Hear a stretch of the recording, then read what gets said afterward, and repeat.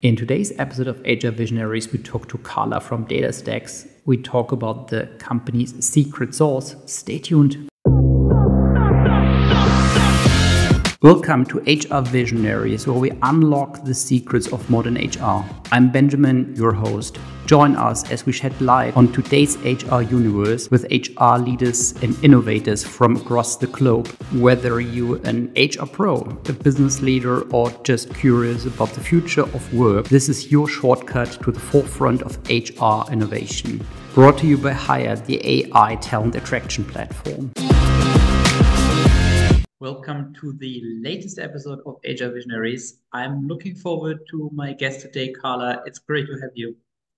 Thanks for having me. It's lovely to be here. Carla, can you tell us in a few sentences, who are you? Sure. Carla Foster. I live in the San Francisco Bay Area. I lead talent acquisition for a company called Datastax. Datastax is an a generative AI company. We provide solutions to companies that want to build generative AI applications and solutions. Cool. So generative AI, do you think that ever will be a thing? It is a thing. Chat GPT, it's funny. It's so amazing if you actually start to interact with some of this stuff. We just actually saw a demo of an application that uses our technology that's in Latin America that's helping customers who speak Spanish purchase technology that's coming from the US. So, like laptops and keyboards and things like that. And it's all based on how do I search in Spanish and get this information and I put it in my cart. It's just that's what's happening. It's like being able to think for you in a different way than you having to know the words to search. So it's really cool. Yeah, you know what? So today sent something to my colleagues, and I put put a comment below. By the way, this was not produced with the help of ChatGPT. So, and I was so proud of what I achieved. But it has like That's great. it's incredible how within like 15 months the world has basically completely changed, Right. facilitating like okay the revolution of Gen AI and whoever doesn't use Gen AI is like way behind, and it's absolutely Well, remarkable. yeah. I mean, for me, it's just how it's helping you be more efficient and effective. We in the world that we live in, you kind of feel like you're drowning every day. There's so much to do. And I feel like taking all the stuff that Gen AI can do, you get your head above the water. You're able to, start to look beyond and I know that there's concerns about it taking away jobs, but I think it just makes us better because we don't focus on the small stuff that something else can be done. I do think that it will make people think a little bit more about how do I look into the future, and that is scary.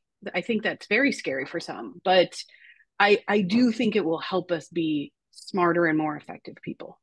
Okay, it must not be philosophy session here, but I think, Okay, sure. um, but I think it's actually super interesting in terms of like we focus less on answers but more on questions. So it's like the Oh, question you fair. ask rather Mm, than like, hey, let me jump to a conclusion and let me tell you what's right, but more about thinking, okay, how should I shape the question to get the best results? So it's yeah, stunning. yeah. It's amazing. I really think it will help us. Yeah. Carla, we will definitely talk about Gen AI in the later part of the podcast. Carla, let me Sounds good. allow me to ask, why did you why are you an HR leader? Was it a Mhm. career you envisioned yourself to enjoy, or Uh, was it like a chance? yeah, it's funny. My um and it's funny that you asked this because it's a conversation that I have with so many candidates, especially when they're earlier in their career, is, you know, you know that the path can be anything. Um, I have a degree in international economics and Japanese. And coming out of that, I had no what do I do with that, right? I happened to take an opportunity to become a recruiter, and I learned how to do that. And my path in my career has been, it's a, it's a river that's taken many tributaries and come down to as I've grown and I am later in my career, it's kind of come back to where I started. It's very interesting. I was a recruiter. I ran a campus program for a long time, but then I decided to get out and I did marketing for 10 years. I went into PR, I went into analyst relations. And then I had an opportunity to come back into recruiting more from an operational perspective. And then at last I landed here at Datastax, and it's been amazing to take all the learnings that I've had over my career and being able to apply them, not just on how I lead a team, but how I help people in the process of looking for opportunities, both internally and externally. I think as a recruiting leader or a talent acquisition leader, you have a responsibility to really look at who's going to work best in your organization. Um, I always say that there's a secret sauce for every company, and every company's sauce is different, right? So that secret sauce is what makes you successful within that company. And it's really being able to explain what that secret sauce is included in that sauce. So then people know that, will I be successful or not? So my job is for me to be able to tell someone, I think you'd be great here, or not sure, and challenge that through our entire leadership, and challenge that through candidates. There's a lot of times where I will raise my hand with even senior leader candidates that I'm like, ooh, not sure. And I think it's important as we do that, because we in the talent space get a view of all these different people, and coaches have narrow views. A coach may hire one or two people in a year. We're constantly hiring people. So you start to see what works and what doesn't work, what's good and what's bad. And it's not good and bad in a binary sense. It's what embodies the sauce for your company. So for me, I think that that's the important part of the job that I lead, and how I help the team that I coach, and how I help the candidates that come into our organization. I just wrote on something that I really liked in what you just said. So explaining the secret sauce, and that's kind of the similarity between HR, talent acquisition on one side, but also on the other side, marketing, isn't it? There is, Yeah, and sales, right? yeah, I indeed. mean, there's an aspect of the selling part that I have. There's an aspect of knowing if someone is right for the role, and marketing to that, right? So it's all of those different pieces. So yeah, my all my work over of my career encompasses where I've landed today. I use all those different pieces, and I think that's why, as someone starting earlier in their career, it's like, take the leaps where you need to, because in the end you'll land where you should be, and you'll be able to use all of those learnings over time. So How can I, as an organization, find out the secret sauce? So, what are the methods? Who do I need to ask? Who do I need to talk to? so I look at it and say, look at the people that are thriving in your organization. And when I say thriving, it's not about, are they accomplishing everything? That's an important part, Mhm. but are they enjoying it? Do they challenge you? Do they walk up and say, hey, I really enjoyed this. However, what if we do something different? Those are people that are thriving because they're thinking beyond where they're at. And then you look at them and say, why are they thriving here? And this person over here seems to be struggling. Maybe they're not as happy. Maybe they're not able to go through that. And so you kind of look at what is it in them that makes them that way.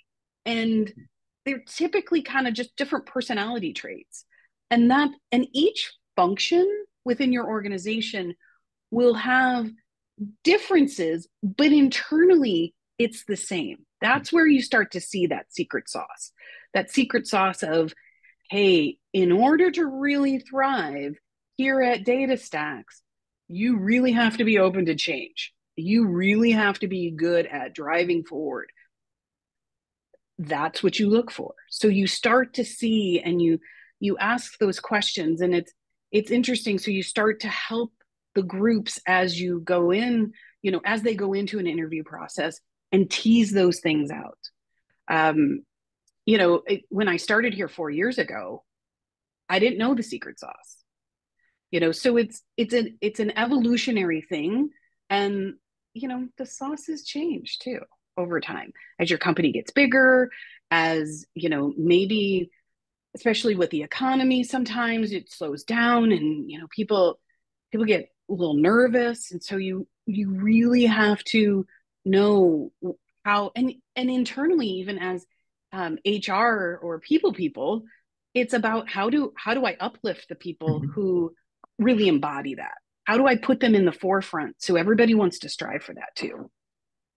I think it's incredibly important what you just said. So in terms of like identify those people who thrive, put them in those positions where they can lead by example for those who perhaps don't for whatever reason, and then well uplift the entire organization. Yeah. Yeah, there's something about seeing a peer that you want to be like, or seeing a peer that you're like, wow, let me ask them a question because I seem to be struggling with this, and keeping an open environment. Um, there's also a level of authenticity that you have to have, right? And I think that's really important in any organization, is making sure that me as a leader, I'm authentic, within myself and to the team that I coach. So when I'm struggling, I let them know, hey, I'm struggling here, because then it becomes a less of, oh gosh, I didn't realize you struggled with the same thing as I struggle with. We all struggle. We're all human beings, and being able to be authentic in that is really important, because that's when I really think you start to see the innards of people, and you know them better. It also shows that, well, showing vulnerability and, well, not knowing everything. Well, it's kind of like also everyone knows that already, right? So everyone knows that not everyone knows everything there. So therefore, Right. it opens up a completely different level of communication there. Yeah, and we're always learning. Uh, um, I think even as you go throughout your career and you feel like, oh, I've done this for a long time. I've seen I it. love it when people challenge me. I mean, I probably am one of the hardest people to challenge, because I'm very convicted. I have strong convictions, and I can come across like, hey, challenge me.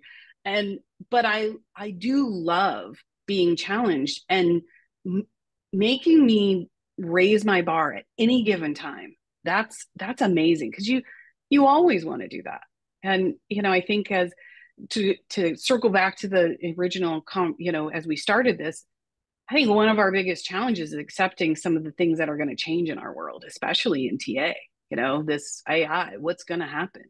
And it's challenging. It's starting to think about, how do I do things differently, and being able to just sit back and embrace that challenge and go, okay, let's figure out how we do this. How do you challenge someone with very strong opinions? um, it, I think you have to be I a have really to good ask that listener. question. Yeah, no, I think it's totally fine. I think you have to be a good listener. Um, if I'm a strong person and I'm challenging someone who's just as convicted as I am, then it's my responsibility to pause and listen and say, okay, I need to really hear them, and I need to understand where their perspective is. Otherwise, it feels like you're constantly butting heads. And you got to step away and step out and zoom out at that point, because there's no value in that from my perspective. You can, in any situation, agree to disagree. But the key in that is ensuring that what's the next step? Even though you agree to disagree, what are you doing as a next step? You can't just kind of keep it, where you're at. Somebody's got to move, or someone has to make a decision, right? So you go. I mean, it's relationships, right? And we have it all the time. You're parking a car and somebody wants to go in your space and you want to go in that space. Somebody's got to give. At some point, you have to just make that decision. It's got to be a very long grocery shopping trip, right? Exactly. You could be circling along for a really long time, but I mean, at some point, you just got to give, right? And I'm not saying you give all the time, right? But you got to pick those ones that you're really convicted with, and fight for it. But ultimately, a decision is going to be made. Well, as an particular leader in talent acquisition, you said something really cool before. So, like the openness of telling candidates or applicants, hey, this is perhaps not for you. This the can you tell us a bit more about this? How you approach this? Because I 100% agree with you. It's so incredibly important to manage expectations early, telling people, hey, we had a conversation, great person, but you won't be happy here. Yeah. It is a lot just saying that, right? And it's a lot of, so I do tend to use humor in those kind of conversations, because I think it's, you have to lighten a little bit of the mood. Sometimes when I'm coming into a candidate that I'm recruiting, versus them coming to me, I set it up in a way that says, listen, I'm going to tell you about this role. I'm going to tell you about this opportunity. But if it's not the right fit for you, it's okay. I take rejection well. And so it creates a level of, okay, I can say no, right? Because I think it's hard. Sometimes it's hard. Someone's reached out to you, or you're going in and maybe you even applied to a role, and all of a sudden you're in it and you're going, oh gosh, I don't know. Someone, like, don't know if this is the right thing. And being able to create a really safe space for someone to go, I don't think this is the right space for you. They're good. Most people are like, you can see the relief. You can feel it in their conversation. It's just like, okay, I don't have to put myself in that position, or I don't have to feel like I'm selling myself into something that maybe it isn't right for me. I usually give people, when I'm kind of unsure about somebody in an initial conversation, my go-to is, hey, I really want you to think about this, because it gives them that out. I let them go out of the conversation and I say, I need you to take a couple days and really think about this. Good percentage of the time, people will opt out, because it's the cue of saying, hey, it's, you gotta dig deep. Some people don't. And there's a drive there that you're gonna go, I like that drive. So you kind of take on that and see if that drive is really going to help them be successful. But humor is a really good way of just making people feel really, it was like, okay, I feel okay now, right? I totally agree. Well, Carla, is that something you came up with? I really like this idea of, well, telling people very, very early in the process, hey, I can handle rejection. So it's actually pretty cool. That reminds me a bit of sales techniques, right? So in terms of like, okay, if you want to sell someone something, you have to have to tell them as well. Yeah, we have to see whether we fit together. But in talent acquisition, that makes a lot of sense indeed. Yeah, I don't recall reading it in a book. It just kind of comes over time, right?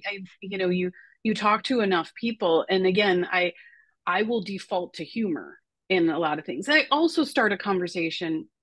Every conversation that I have with a candidate, I ask them about their day, or I ask them about the weekend, or I ask them about something personal, because I think it it creates this relationship that I'm having with you, because I am building a relationship. And there are individuals that I talk to. I reached out to a gentleman just yesterday. I spoke to him a year ago. He was early in his career, and I remembered him because of the relationship that we talked about.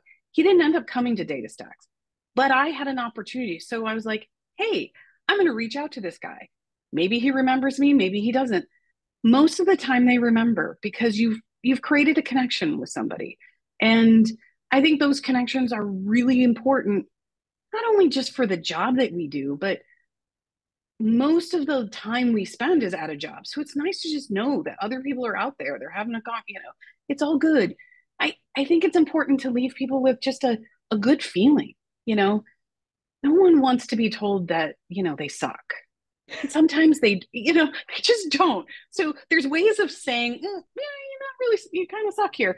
You don't have to say that. You can do it in a different way that doesn't involve like, hey, I'm going to reject you. I'm just going to be really nice and go, this isn't the right thing for you. That's okay. I think you're amazing. Right.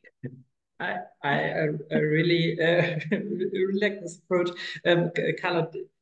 Now that well, everyone talks about generative AI, and it's like the big thing. Perhaps not the next big thing, because we're already in the Gen AI revolution. Does it make your life easier that everyone loves Gen AI now?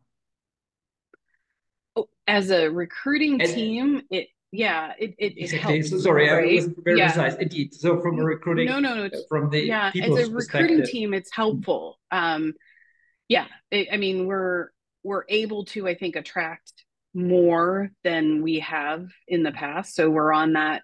Hey, we're on the cool kids bus, right? It's fun to be on the bus. Um, at the same time, I still have to hire tax people, or accounting people, and they're like, Gen AI doesn't make any difference to me. So it depends on who you're going after. It can help in some ways. At the same time, it's also, everybody thinks they understand what Gen AI is. So they think that because they've put it down, or they've taken a class, or they've done something, hey, I can do this. And you're like, maybe not. Yeah. Maybe you can. So it does help us. It does, in a way. Being on the cool bus is fun. Yeah. Indeed, Yeah. indeed. That well makes things different.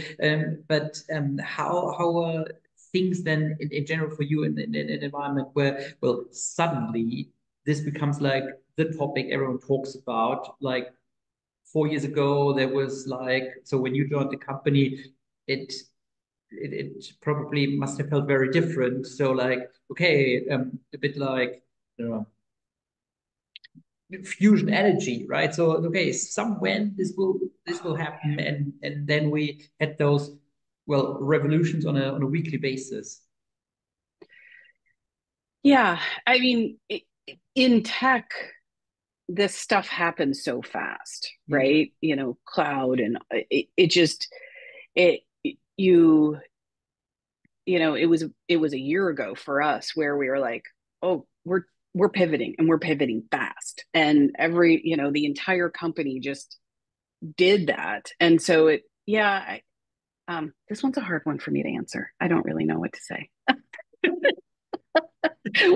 We're gonna edit this out, because I don't really, You know. I'm not sure I understood the question. I was trying to go, I'm Okay. like, I'm not sure. Can I rephrase the question? Please, please. Okay. So okay, Raisa will have so much fun when editing I this. know. Beep. Yeah, I don't like jokes. Um, so okay. Okay, Raisa, we continue here. Poor Raisa is having well, she's out this week, and there's so much work waiting for her. So Oh, good. yeah, but she's And doing more such today. yeah, indeed. But she's doing such a lovely job. Oh, good. Right. Um, Okay. Okay. I have a good idea how to put this. Carla, what I try to understand is a bit like, okay, so now you're the cool kids, cool bus. However, 4 years ago when you joined, things were perhaps a bit different, right? So like Gen AI was not something that everyone um, talked about, something that perhaps many people, also kind of including me, felt a bit like, okay, this is years down the road. How did working with people, attracting people for a company like a Datastax felt back then compared to now? So when Honestly, you I have to don't. sell a bit of a Yeah, vision, perhaps, yeah, right? Rather yeah. than like, You okay, you're you part of a do. revolution, but first of all, okay, you have to build up stuff, and then there will be a revolution and shiny fields before us. Yeah. To me, it's more about. Um, I don't know if it feels any different. It may be just slightly a little bit not easier, but just like, hey, people are more interested in the buzzwords today than the buzzwords 4 years ago. Attracting people and recruiting people to me is about getting them excited about your mission, whatever Mm-hmm. mission that is. And if you're able to do that, they're on the mission. So that mission is going to, it's the river that kind of turns all the time, right? So you recruiting is about getting people excited that you want to be a part of our mission. And that's just an evolution of that. The mission doesn't change, the buzzwords change because we're on the same mission, right? That's really it. So what did convince you to join? Um, so one of the leaders at Datastax, her name is Mala Tejwani, and Mala Mala and I talked. And first, this is a person who is much earlier in her career than I was at the time. I mean, it's only 4 years, but she still is earlier in her career than me. But she is absolutely amazing. And in fact, just the other day, I told her that there's not a day that goes by that she doesn't amaze me. And for me, it's about being around people that are really going to challenge you and make you better. And I saw that. And oh my, she challenges me and she has challenged me. And there's some days where you think, oh, I don't really want to be challenged today. I really don't. Today is not a good day for challenging. But but there's goodness in that challenge. There's being better. And that's what I love. And I saw that in her. I saw that in Chet, who is our CEO. They're looking for everybody just to be better every day. Just how do you raise that bar? And I was asked how do I make a world class recruiting team? How do I drive this? So every day I ask myself, is this world class? And every time you feel like you're getting closer, there's another bar that goes up, and so you're just constantly doing it. And that's the part I love. I love the fact that no one's telling me, oh gosh, you guys just get to sit on your laurels. No, it's fun to be challenged. Now, it's not for everybody, and that's okay. But yeah, that's why I just the leadership, and there's a level of authenticity here. I mean, at Datastax, we get to be who we are. Um, there's F bombs that are dropped every once in a while. Sometimes it's good, sometimes you're and it's just, you feel like, ooh, you got to be yourself because of that. That's good. You want people to feel like I get to just be my authentic self. So that's why. It sounds like a very uplifting culture, so like challenging, but not in a destructive, but a constructive way. It is, but it's hard because we're a startup. And the challenging piece is, someone explained to me early on when I started, is that working for a Czech company is like sprinting a marathon. And and that's how you feel. You feel like you're sprinting all the time. and you're thinking, oh, I'm coming to that 26 mile. And then all of a sudden they make it like the 100-mile marathon or whatever it is. You're like, ah, I'm tired. But you have to have that inner drive. So it's not every day do I feel uplifted. And most of that's because of me. It's not because of the surroundings. It's like you get tired. It's hard. But I do believe that in every job that you have, so much of your joy and drive is internal. And when it becomes external, like you don't like it anymore, it shows, and you need to choose something else. Yeah. Carla, can you tell us a bit about your outlook for HR for the next few years? So we talked about Gen AI, that I'm pretty sure it will be perhaps the driver for innovation in in the HR and recruiting space. But can you tell something in addition to Gen AI that it may be relevant? It was a surprise, Like, right? yeah, it's hard for me not to incorporate the Gen AI, and here's why. I believe we will have access in the people world to so much more information. I think and how that information is presented to us will be so different than what it's been presented, and how we visualize it, what we get to see about the people who are a part of our teams. And that's what makes me excited about the Gen AI and just the data in itself. I think that HR teams have struggled with how how you feel. People, it's a feelings kind of role. Like this person feels bad, this person feels good. And for me, I think we need to use data more and less about our feelings, and what does the data tell us? How are people succeeding? What's going on? And using more of that to drive the businesses that we support. Because I think it's less about how I personally feel and more about what's really going on, and taking that information and being a business partner versus just kind of like, I'm going to be your friend. Friendships are good, but in order to help a business grow, I think you really need to understand it. So for me, it's the Gen AI, but it's also, let's take advantage of all the stuff that's out there to really understand your business, right?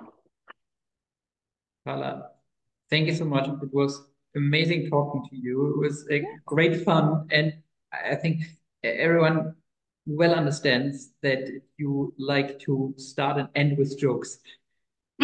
Oh, well, I'm not a stand-up comedian, Well, but you certainly have the potential.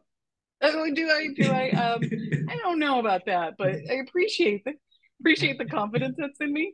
Um, I have my family. We do. I have two kids and my husband, and there is a level of when sarcasm. Sarcasm is hot in our family, so it's the level that you can kind of keep going in sarcasm is it kind of gets you up there, like, hey, you're thriving. So I think I use that too. Lovely.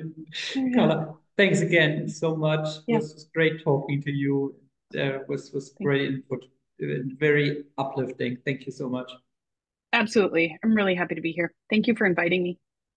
And thanks for you guys listening in, and see you next time.